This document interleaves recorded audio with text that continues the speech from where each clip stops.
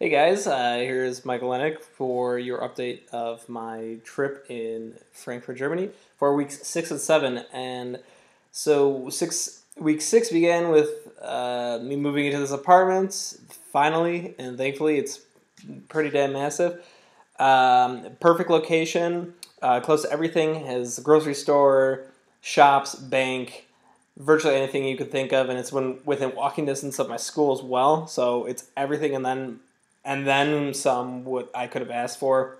We've got two awesome roommates. One's Leo, and the other is Julia, if you prefer. And both German speaking, both native German speakers. If I ever have any problems, they both speak great English. So if I'm ever, really in a pickle, as us Americans like to say, I will never be, too confused about anything, and they can always explain to me any German words or, social customs I have any questions about. And I could just give you a quick tour of the apartment. Right, I'm in my room right now.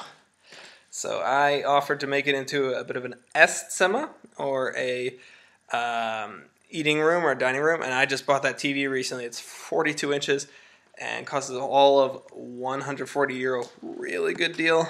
The problem is my Xbox does not support European cables. I sleep on the ground at the moment, if you can see that. I keep my stuff on this. Don't mind the blue carton, that's never here. The ladder, though, is currently being used to dry some clothes of mine. Yeah, here's my view out the window that everybody can see me naked out of, which is pretty nice. It's quite nice, actually. A lot of activity, a lot of people, but never too noisy, and you almost never hear emergency vehicles as well. So that's everything you could ask for. Internet is amazingly fast. And yeah. Here's Julia's room, but I don't want to look like a creepy asshole, so I'm just going to come inside here. The kitchen where I spend most of the time. Right now it's in absolute ruins. No, not at all thanks to me. I do all the cleaning and cooking. But I just got back from school, so that's what I'm going to do when we're done. We'll just take you to the bathroom, why not? Toilet. Window that is inexplicably always open at 7 a.m. when I have to. This is what I'm doing right now. Literally holding my MacBook. How pathetic. Shower. And what have you. Interestingly, there's a window right here that goes to the kitchen. I have no idea why. But anyway, I just like to give you guys an idea of where I'm living right now. Like I said, it's everything I could ask for and more. It's only €20 more of the human closet that I had last time. And it's way closer. I don't have to spend 40 minutes walking each day in the blistering cold. And as some of you have asked, I could just go over my classes real quick. So my school week starts on Tuesday and ends on Thursday, so that means it's only a 3-day week, and I've got a 4-day weekend every weekend. So I start out my Tuesday with Introduction in Rhetoric, and that is a pretty complicated class. The teacher speaks very quickly and with a lot of diction or, complicated words. It's a good way to learn more words, without a doubt, but most of the stuff simply just flies over my head.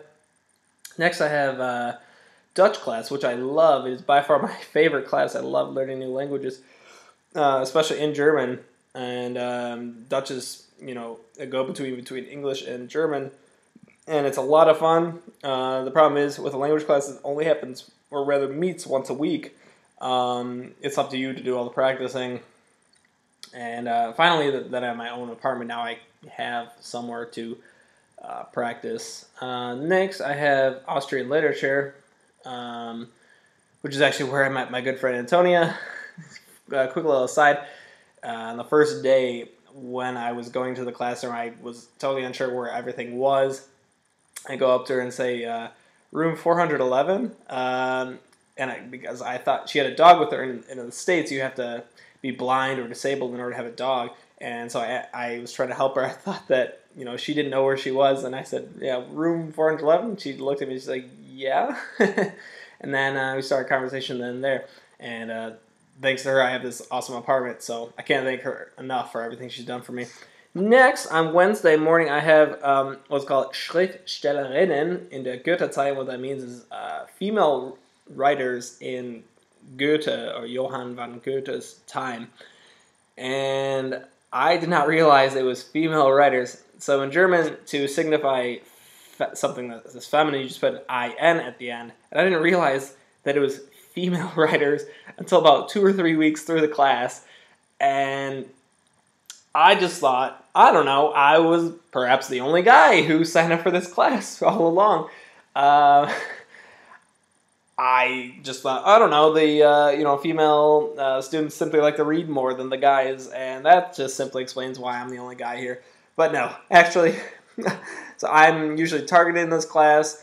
I'm like about 1 and sometimes 2. There's another male student, but he comes whenever he doesn't have this other class of his, which is about every other week. So most of the time, I'm the only male student out of about 40 other female students, which is a nice change of pace. I also like to, hear a new perspective. And really, I'm probably a feminist too. I believe in women's rights and all this stuff. So it's really interesting. I only get slack from the professor who, seems to identify males as, awful, like masochistic, chauvinistic types, which I am the farthest thing from that. So I usually get asked in class, how do you think about this text, blah, blah, blah. Although in the text it clearly states men are awful, strict, mean human beings and this and that. But it's fun, so I don't take it too seriously. Next, I have a pause, and then I go to another class with Antonia. It's called Einführung in Sprachwissenschaft. I just got back from that, actually. And that is introduction to what's called language science. I roughly transliterate it to introduction in language studies, and that goes over all of phonetics and every little precise science you can get into in German language, and it's very difficult. It doesn't help that I've missed about the first week, and I showed up for the second week, and then because my birthday was on Tuesday and we went really hard, so to speak, I missed all my classes on that following Wednesday, so that means, yeah, I've missed a lot. So I have a lot of catching up to do, and all the notes are online, so that helps.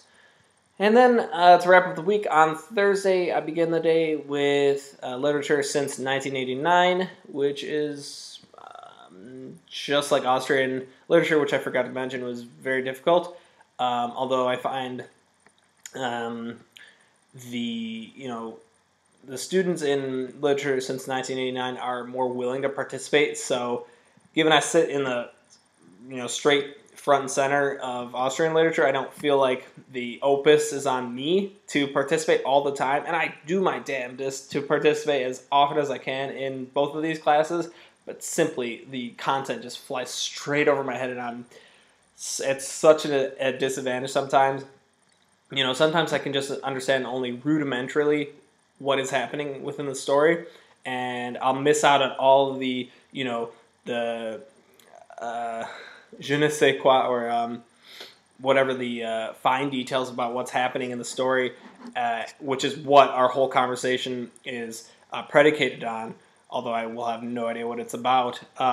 So I'm either usually piggybacking, not to sound too Wisconsin of me, on the other conversations currently ongoing, or I'll simply ask questions. Being one of the most curious people I know, that's very easy for me. It comes naturally. And then finally, on Thursday, in my last class of the week, I top it all off with Das Buch Jona, or the Book of Jonah, the biblical text. I have to take that because I go to Marquette University, which is a Catholic university, and that means that I have to take, a whole slew of gen eds, which includes religious or theological courses. And this class, I quite like it because the professor both uses very intellectual words, but at the same time also speaks rather slowly, which does get a bit boring if you, say, do not sleep a full recommended 8 hours the previous night, which is almost always the case.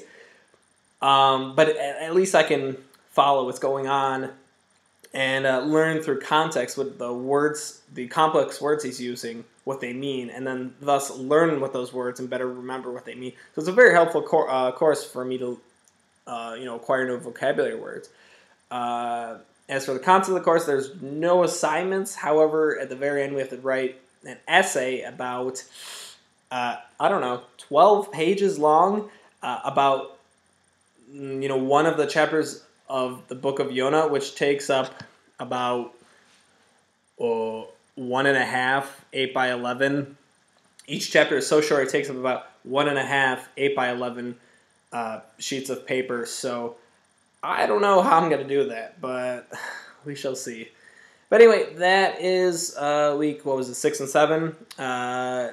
I was busy cleaning up the mess of my party in this apartment that we had last Wednesday, so that explains why I missed you all last Wednesday for all of my 2 viewers. I thank you dearly. But yeah, I will see you next week for week 8, hopefully, if I don't go out partying again. So I'll see you later, guys. Have a good one.